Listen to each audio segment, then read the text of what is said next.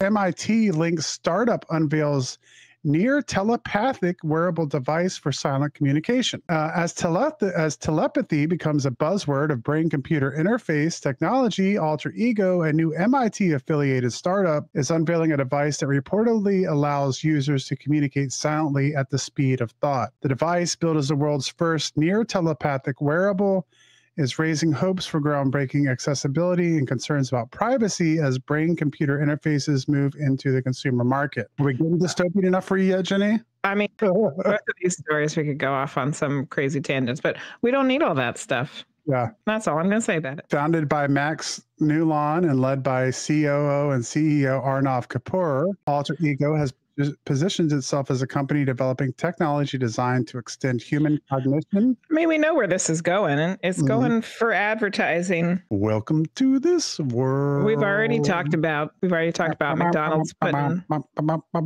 There's going to be an advertising straight to your brain now.